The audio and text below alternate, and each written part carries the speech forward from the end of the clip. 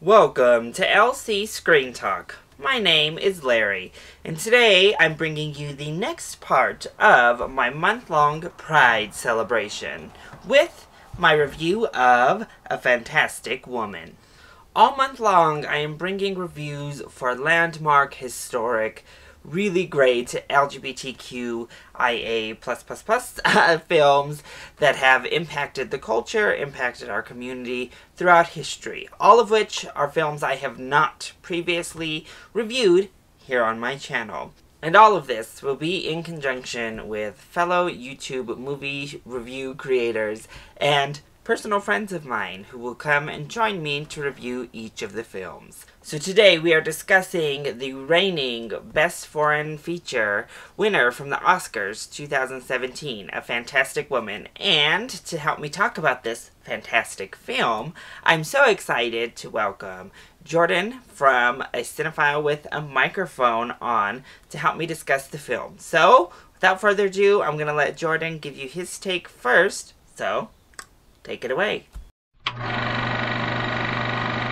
This year's winner for Best Foreign Language Film, A Fantastic Woman follows a transgendered woman who must face a transphobic world in the aftermath of her partner's death. It's a beautifully told film with a mesmerizing lead performance by Daniela Verga. And it's so easy to root for our lead, because not only is she grieving, she is constantly being bombarded with harassment from even those who she's supposed to trust. It's also a gorgeous looking movie with this wonderful visual style that's damn near hypnotic.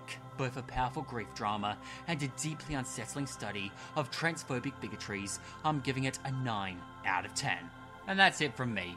Thank you so much to Larry for allowing me to contribute to this series of reviews, and I'll see you guys next time. Be sure to like, comment, and subscribe.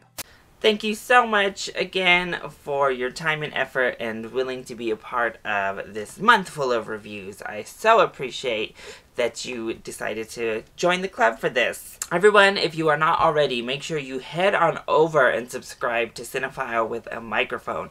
He provides really in-depth, amazing reviews, all within about a minute of your time. So that is pretty spectacular and a far cry from the long-winded reviews you get here, but just as effective and just as entertaining. So head over there and subscribe to his channel if you're not already. And also make sure you follow him over on Instagram. He's like a legit photographer. It's all about that nature photography, and his shots are gorgeous. Now, speaking of gorgeous shots, let's talk about A Fantastic Woman. And I'm gonna kick off this review by talking about how gorgeous this film is. I'm actually a bit shocked that it wasn't really mentioned and talked about more for Best Cinematography when it came to the 2017 Oscars, because the cinematography in this film is flawless.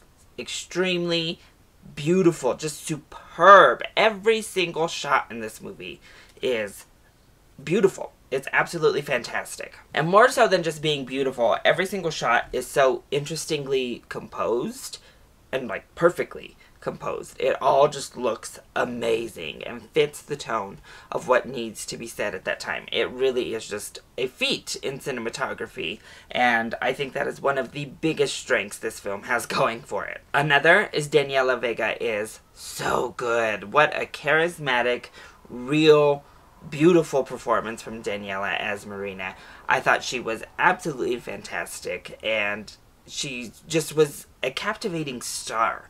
You never wanted to take your eyes off of Daniela. She demanded your presence, always. And I thought it was just a really star-turning performance from her. But I think this film really highlights what it's like to be a trans person in particular, just in the world, and gives it kind of a day-by-day feeling of just those undertones you are constantly getting. The subtle ways that the world makes everything just a little bit harder for you in the smallest ways, but they add up real quick. And then, of course, we get to points where it's much more overt homophobia that rears its ugly head. But right off the bat, from the doctor to the police officers, you know what's going on here. You can feel it, and you see these obstacles being presented. And the scene in which she is asked to disrobe to have her picture taken, I think was one of the most heartbreaking scenes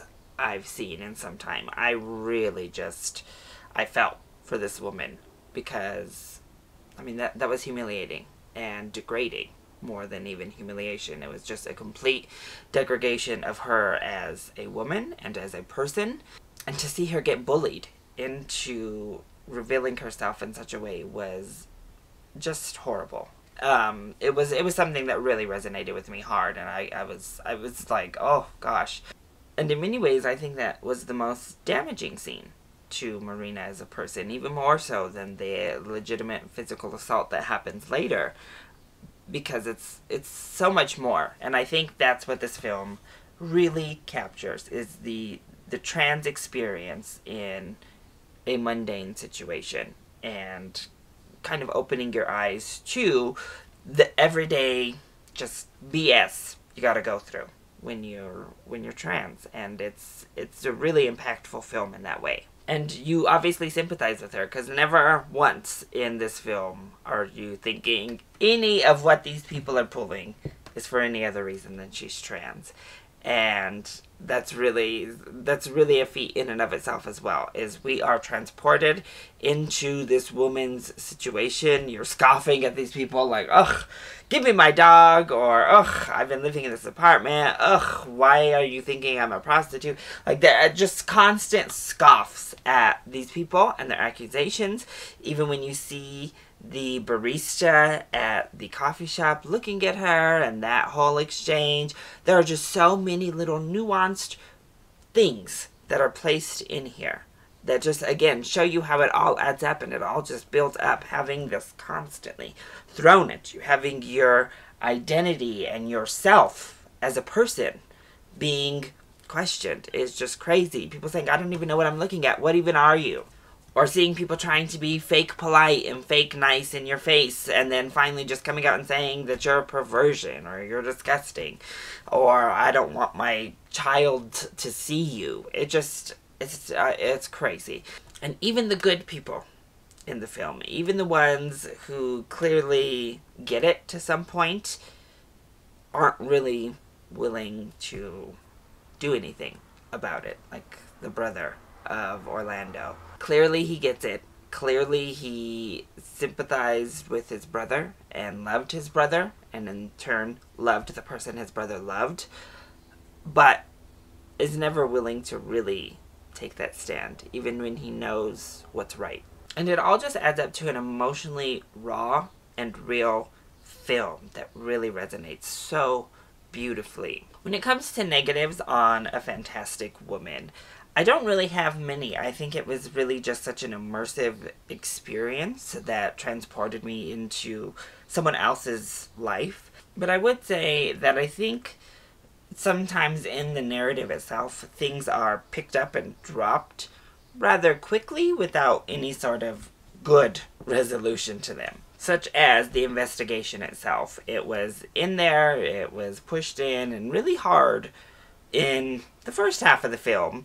And there's kind of just a throwaway about, do this and we'll never hear from us again.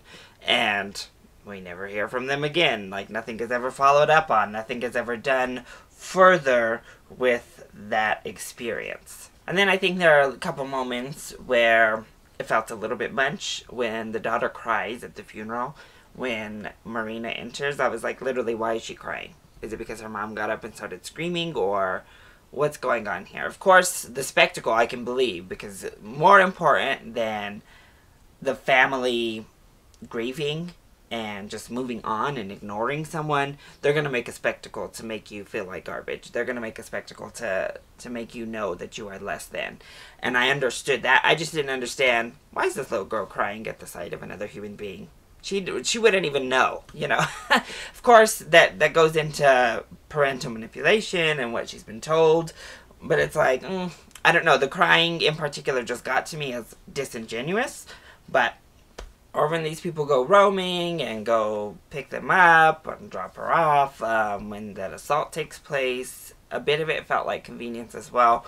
But really, these are nitpicks, because overall, this is a fantastic film that I think everyone should watch. I think definitely trans people, I hope that this accurately does kind of give you representation on a bigger Oscar-winning level. And for the rest of the community, the L, G, the B, the I, the questioning, all of us, it's something to really watch, because unfortunately there is still a lot of transphobia within our community, and that really is a shame, and it's really disheartening. So I need the rest of the community to be watching films like this to feel the empathy of what somebody else has to go through just to be themselves, and maybe even to be reminded, because I think this film can be relatable to the rest of the community as well, because a lot of people have been ostracized by this. The words like faggot and fudge packer are all used in this film toward her. Just to be reminded that we're all in this boat together. We all go through similar experiences, and especially in 2018, trans people just go through it a lot harder than the rest of our community. They have a lot more to deal with, if we're being honest and we're being blunt about it all. And I think it's films like these that really open the doors to empathy and show you experiences and help you feel and live the experience that are really important. So not only is this important for the trans-specific community for representation and to see such a high-quality, happy ending film on screen, it's important for the rest of the queer community to see, to gain that empathy, as well as the straight community to see, to gain that empathy, and maybe even to have a better understanding of what we call microaggressions and how they degrade other humans and how they really are harmful to people, no matter how small you, doing them, think that they are. So this is a fantastic film that everybody should watch, from a filmmaking perspective down to just what a beautiful story it is. This is a fantastic movie. So once again, thank you to Cinephile with a Microphone for joining me in reviewing A Fantastic Woman. Everyone, make sure that you head over to his channel, subscribe, and follow him on Instagram. And while you are here, make sure that you subscribe to this channel and leave a like if you liked what you saw. Also join the discussion. Have you all seen A Fantastic Woman? What did you think of this film? Let us know in the comment section down below, or of course you can always hit me up on Twitter. I love you all so much for your continued support. Mwah! Thank you for watching, and I'll see you next time. Bye!